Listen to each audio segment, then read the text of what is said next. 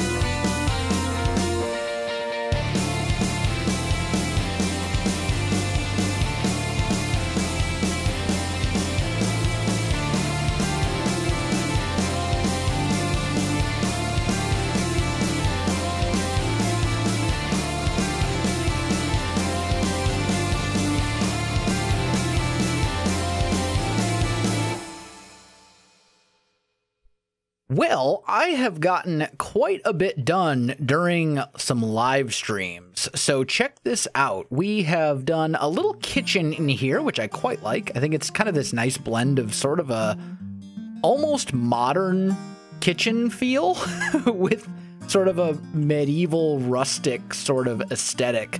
Lots of looms as shelves. I really like that little build hack who I don't know who originally came up with it, but it's brilliant, and it totally works.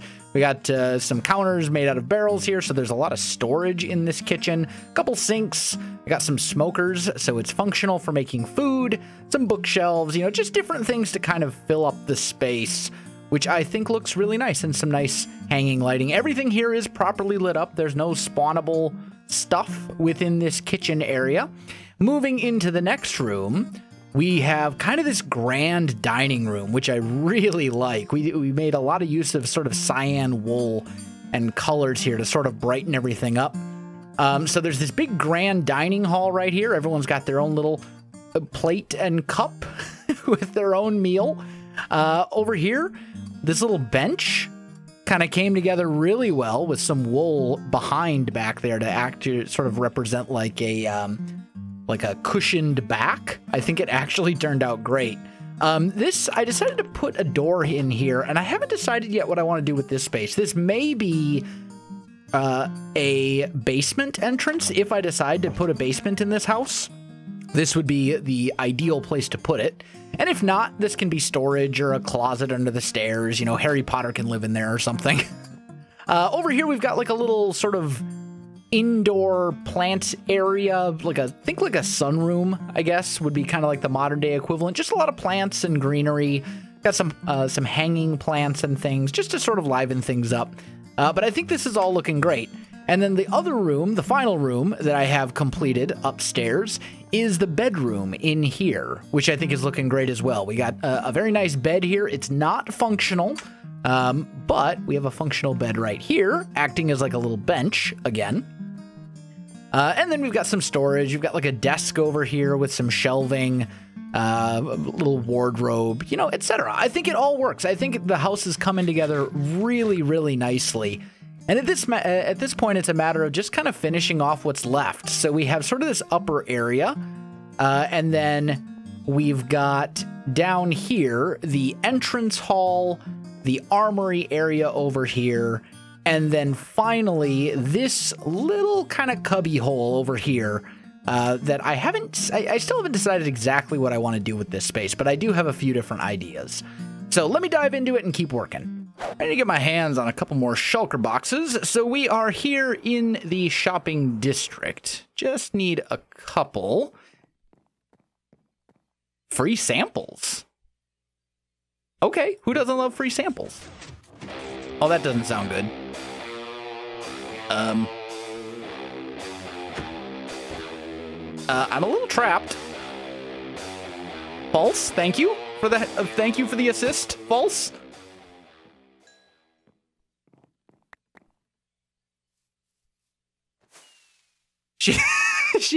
Okay.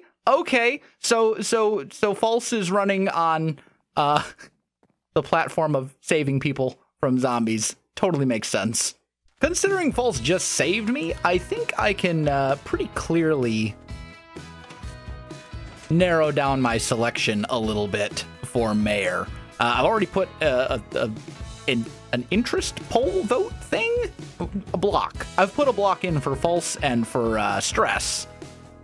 And I think I can safely say I'm fairly in False's camp at the moment. I was so distracted by all that I almost forgot to actually get shulker boxes. I need a couple of these. That's the whole reason I came here in the first place. What are you doing, self?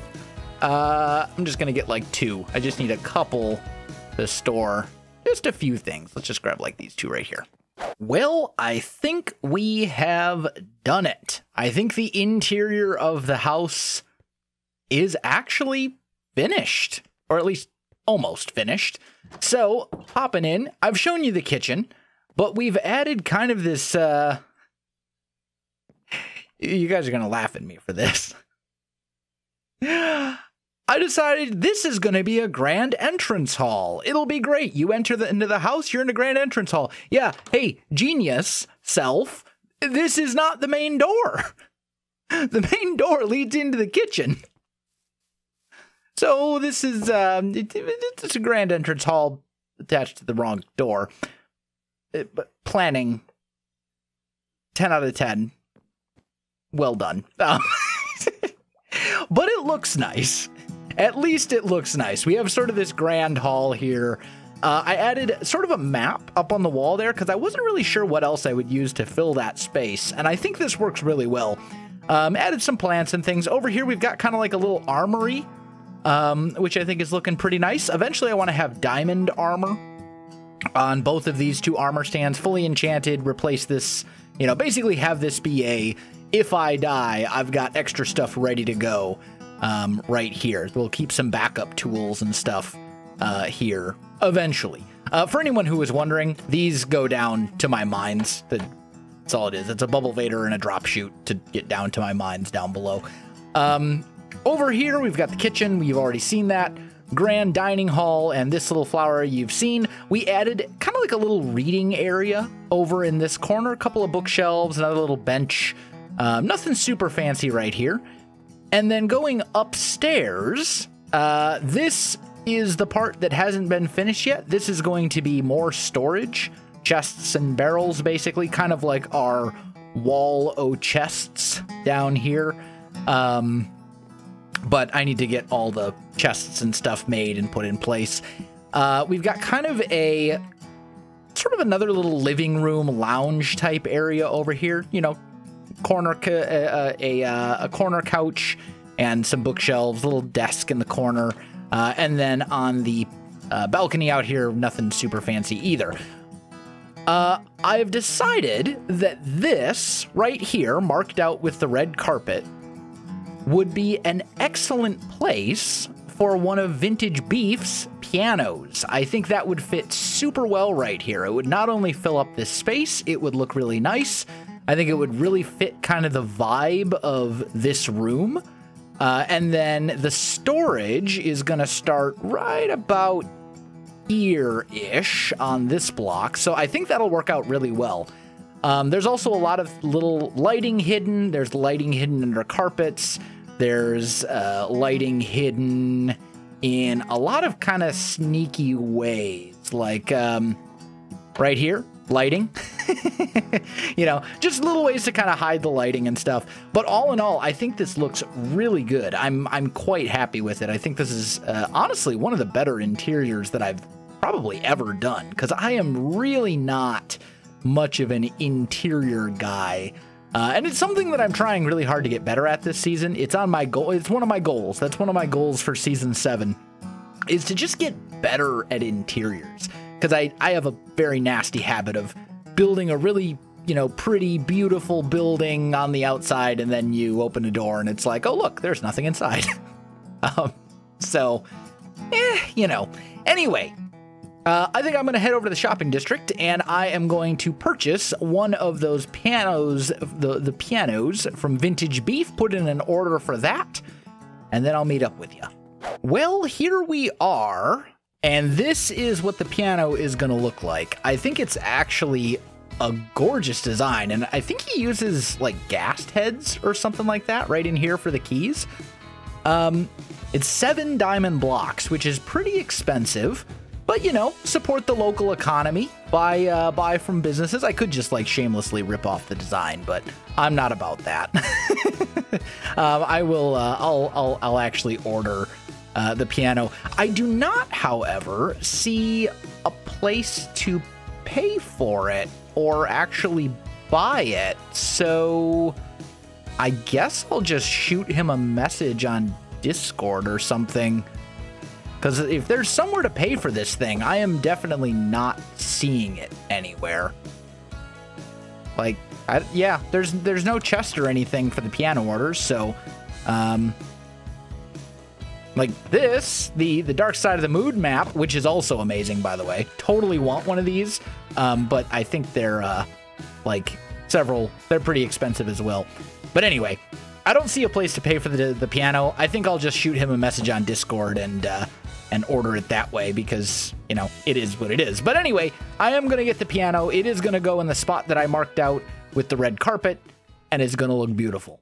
This video has already taken me a lot longer than I wanted it to, partly because interior design in Minecraft is a extremely slow and tedious process, but also because, in case you hadn't noticed, there's been some things happening out there in the real world. We are literally witnessing history in the making. Over the last week, I have found it very difficult to focus on work instead of what's going on.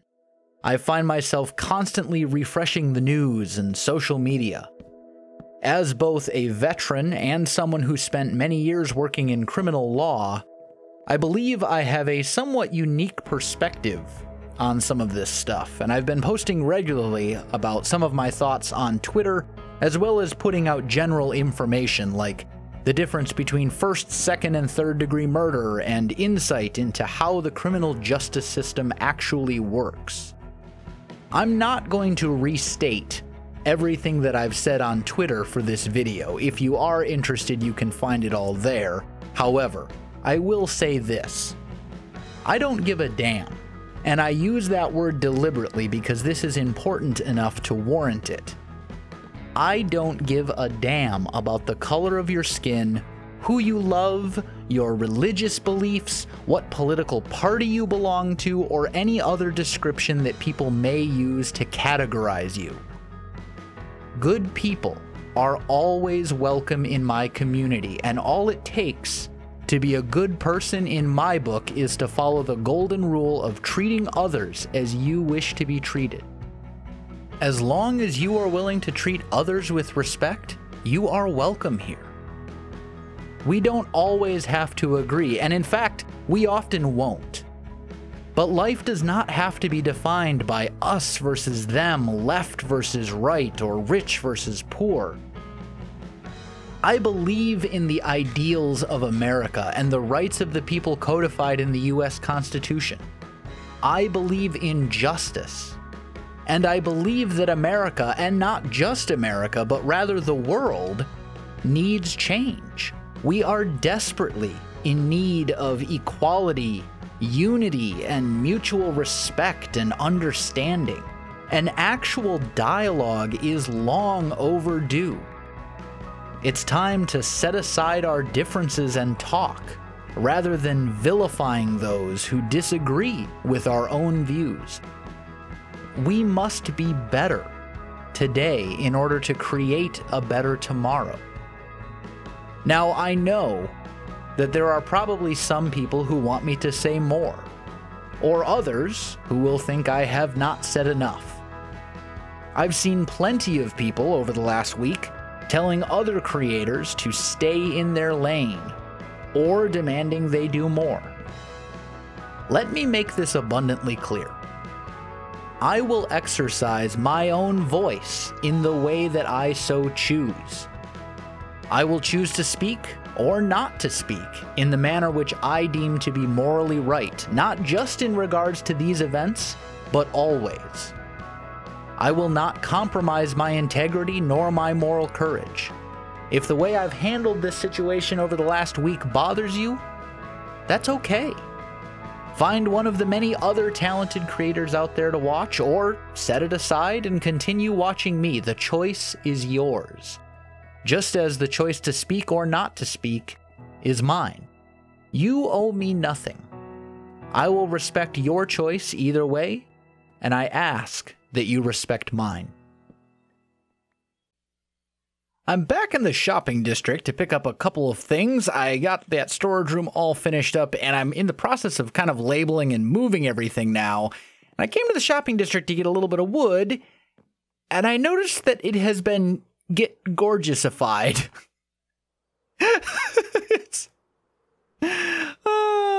It's fantastic. I wonder if that's a prank? Like, I wonder if this was, like an actual ad campaign on the part of Stress, or if this was just a prank. I genuinely don't know. But Rendog's log blimp has been gorgeousified. Which is pretty fun. It's pretty fantastic. All right, so what I came here for is just a stack of dark oak logs, and then here we go. 1 stack of jungle logs as well, just for labeling purposes. That's actually all I need. I'm going to head back to the base and show you what I've done. So here we go. This is the downstairs storage. I've moved a lot of stuff around. Basically, the premise of the idea is that building blocks go downstairs. So we've got all of our stone and dirt and wood and all that kind of stuff. Building blocks go downstairs, like so. Oh, also, Hermit Herald. Get gorgeous. It's just a giant stress ad campaign for this issue of the Hermit Herald, or the Hermiton Herald. It's just an ad. Anyway, so downstairs, as I said, is basically just blocks. That's where all the building blocks and stuff like that go. And then upstairs is where the air quotes items go. So stuff like iron and ingots, coal, mob drops, flowers, food, crafted items, redstone components, you know, etc., etc. That's what goes upstairs. We do have a lot of unused storage around the base as well throughout the house. Lots of barrels and chests and stuff that we're not making use of. But I really don't want to make use of them as well, because unless they're in like a designated spot and labeled in some way, I will just lose them. Whatever goes in there will never be found again. If I'm like, oh, I'm going to randomly use this barrel to store enchanted books, I'll never find those books again. They'll be lost in the void forever. So I want to make sure that I've got everything pretty much clearly labeled. Now, this storage that we have between this storage wall and this storage wall down here, it's definitely not going to be enough. We're definitely going to need way more storage than this as the season goes on. So we will need to build like a proper storage room at some point. But for now, this should get the job done. We should be okay, at least for the time being. And before we build our proper storage room, if we need more space, I can dip into some of the various storage that we have hidden, you know, kind of throughout the base. Like over here, for example, I've got all of my tools and stuff, because it makes sense to have tools and armor in the armory. I think that's a sensible place to put it. So, you know, if we can find a way to put it somewhere that makes sense, I think we'll be okay. So there we go. Honestly, I'm really happy with our progress this episode. I know it's a little bit of a shorter episode, but we got a lot done. And the problem with doing interior design is that it's an extremely lengthy process that's very kind of tedious to watch. A lot of it is putting something down, staring at it for a little bit, and deciding, nah, I think I'd like this better 3 blocks to the left, and then moving it over. So it's a process that takes hours and hours and hours, when realistically you're only putting down maybe like, I don't know, 10 minutes worth of blocks over the course of like 2 hours or something like that. So, you know, it's one of those things that just kind of requires a lot of cuts and editing and stuff to make it appear more interesting. But honestly, I'm very happy with our progress. The house, honestly, is basically done at this point. We're just literally waiting on Beef's piano to be delivered, and I did send him a message, so hopefully that will get done within the next couple days. And then the interior of the house will be absolutely 100% complete, unless we decide to add a basement down here, which I am still undecided on. But anyway, guys, I think that is all that I have time for today. My friends, if you enjoyed the video, you know what to do. Links in the description below, so check that out as well. Otherwise, my friends, thanks for watching, and I'll see you in the next one.